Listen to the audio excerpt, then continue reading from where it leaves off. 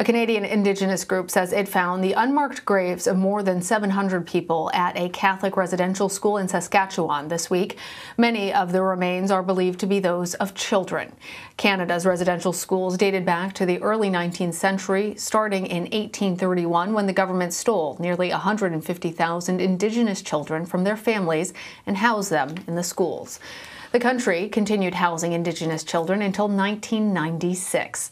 Survivors have said that they experienced sexual, physical, and psychological abuse during their time at these schools. Joining us to talk more about this is author David Treuer. He's a member of the Leech Lake Ojibwe tribe, and he wrote the book, The Heartbeat of Wounded Knee, Native America from 1890 to the Present. David, thank you for being here. This is a difficult subject, obviously, but I'm hoping you can tell us more about how these discoveries are shedding light on the treatment of Indigenous people across North America. Sure, yeah, thanks for having me here to talk about an issue which is incredibly painful and very difficult for a lot of people who don't know the history to properly understand. And as an Indigenous person, how have you reacted to news of these mass graves and to the attention that it's garnered, as you say, as other people are starting to become aware of this dark history? I mean, it's as a father, as a Native person, the fact that across Canada they're finding the graves of Native children who were forcibly removed from their homes, oftentimes, or coerced out of them, and raised essentially by religious orders and by the state, and deprived of their community and their family, they met with early death. And it's very painful to consider. You know, and in my family, you know, the legacy of boarding schools is alive. My grandmother, who is still alive, was sent to Tomah Indian Boarding School in Tomah, Wisconsin. She was taken from her mother when she was about 6 years old and not allowed to return until she was 10 or 12.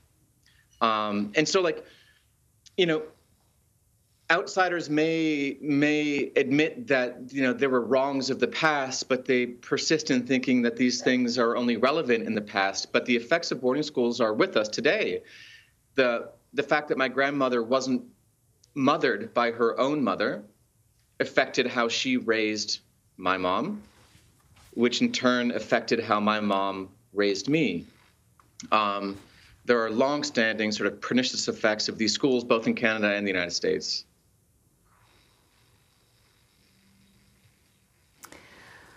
Well, David, you know, I think you're making a really compelling point about the legacy of this wanton disregard, this abuse, this attempt to erase a cultural legacy. And I imagine that there are people who are hearing us talk about this who are amazed, not only that, you know, when they see those black and white images and they hear about this, it does feel like something in the past, but that this stretched until 1996, and still neither the Catholic Church nor the Canadian government, in this specific case, is accepting responsibility for what happened to these children. How does that make you feel, and what kind of message do you think that sends? Well, it sends the same old message that these governments have been sending Indigenous people for the last few hundred years, which is that, you know, we are an impediment to the quote-unquote progress of so-called civilized nations. How does it make me feel? You know, my feelings are kind of secondary. I would like to see both formal apologies and processes in both Canada and the United States, not only to address the wrongs of the past, but to help Indigenous people in the present and the future.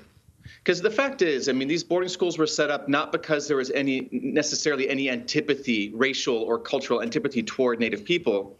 These were part of a colonial process. These schools were set up to destroy Native nations by destroying Native families, in the same manner that sort of our land was taken from us as a way to destroy tribes, not out of hatred, but out of a desire to take our resources and our land. And so, it's really important, though, for people to think about sort of the ways in which education was something that was done to Native people. It wasn't something that was done for us for our benefit. And so could be learned from addressing these things in the past, from formal apologies from the church and from respective governments.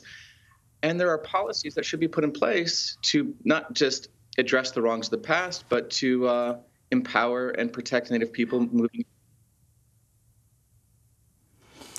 David, I understand and appreciate you saying that your personal feelings are, in fact, secondary to this. But I think it is helpful for people who haven't had much exposure to these issues to have you as our touchstone as we're trying to learn more about the depths of this problem, both historic and as it exists now. And so, to that end, I appreciate you talking to us about this, and I'm wondering what you think needs to happen to make amends with Indigenous communities. You offered some thoughts about apologies, and the Canadian government has spent more than $3 billion on reparations for survivors of these types of residential homes. Do you feel like that's enough, or what more do you think needs to be done? Oh, that's not nearly enough. Reparations, and the Truth and Reconciliation process in Canada was a good start. It spoke to the needs of survivors of the residential boarding school system, but it didn't speak to the needs of Indigenous populations in general. It doesn't fix the problem, which is that we lack access to education. We lack access to capital and credit and other as largely disenfranchised people. There are structural problems today. So beyond reconciliation, beyond apologies, beyond reparations, I think all school, including all private boarding schools, like the very fancy ones in the States, like Andover and Choate and Deerfield Academy, as well as all public universities and private universities, should be completely free for Native people to attend. That would be a structural change that would address the wrongs of the past, and it would protect us moving into the future. That's one thing that could happen. No Native person should have to pay for any kind of education, public or private, in Canada or the United States. That would be one small policy change that would have profound effects. And a choice then of the education not being done to Native peoples, but by their own volition. David Treuer, thank you. Thanks for having me.